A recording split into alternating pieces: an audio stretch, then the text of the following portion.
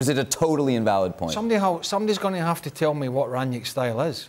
We've been told it's a high press. Well, we've not seen that. We saw it a little bit. Well, maybe because he's got to put Ronaldo in, we haven't seen it. We saw that a little bit early on. Well, he didn't play yesterday, and there was no real. There was a little bit of a press early on in the game, but it was half-hearted.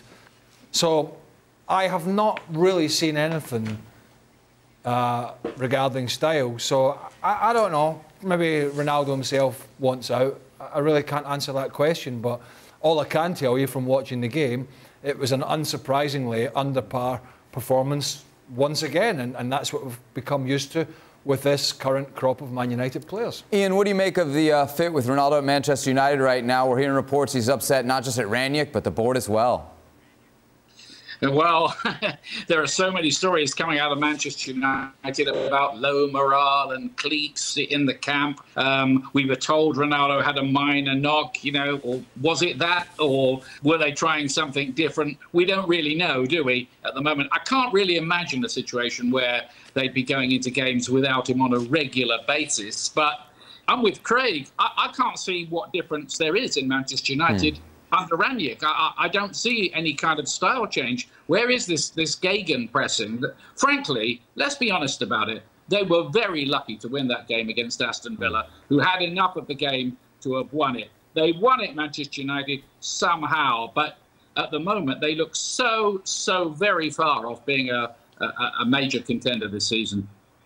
Jules, he may be unhappy. He may not be an obvious fit for Rangnick, but he's so productive.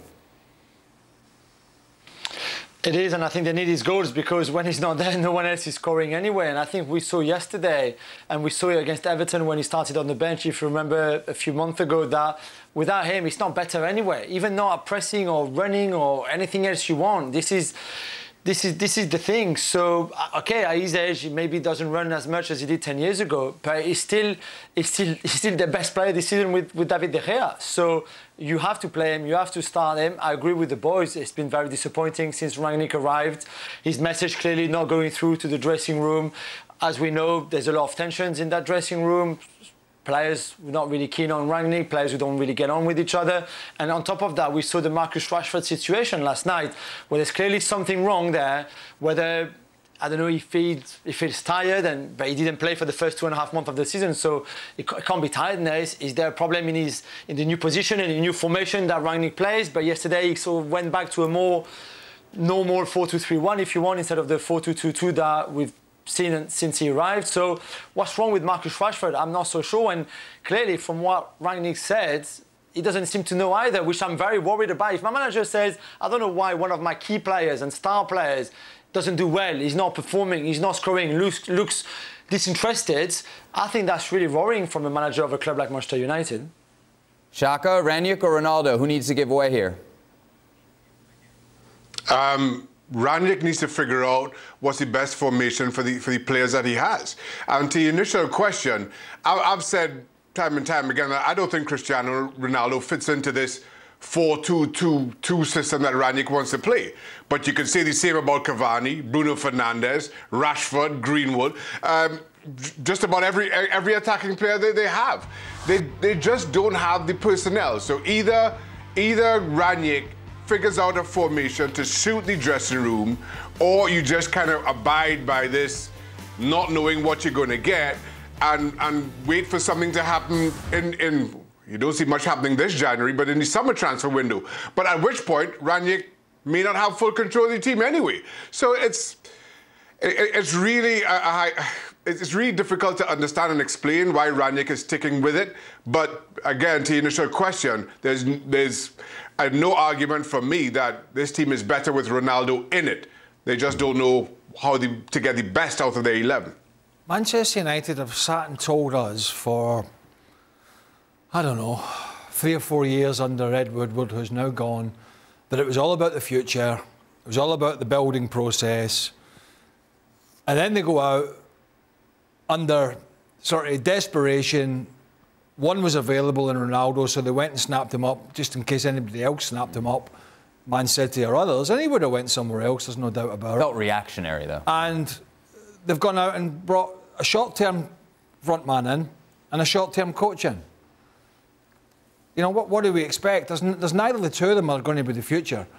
But at least, and I just feel like I'm repeating myself in this show with Man United. I'm just shocked that I haven't seen anything really different apart from a change of shape. The way that teams are still able to play, the way that Man United are still as poor in possession as they were under Solskjaer is frustrating. But the way that they're still as easy to play around and be dominated in the middle of the park, and their back four is able to be got at, and the manner in which mid-table at best and worst Premier League teams are doing, it is concerning all round. Because on paper, and the game's not played in paper, they have a better squad than that. So it's really, I think it's frustrating for me to watch. I don't know what it's like for the United fans. And to go back to the Rashford scenario, he looks like a guy to me, and I'm not having a go at him for the way he's playing, because I think it's confidence. He's lost his way, right? The way that he went to that bench and he sat down and he just stared into the abyss was saying to me, and most of us have been there, when the fans are getting on your back, when you're making bad touches and bad passes, when you're not scoring goals, when you're not making the right decisions, it's almost like, make the decision for me, take me off, put me on the bench. That's what he looks like at the moment. He looks like a player that wants to be everywhere else apart from on the field, because he's lost his confidence. And that for me, and there might be other things going on in his life, I don't know. From a footballing perspective, his confidence is shot, but only he will be able to get that back.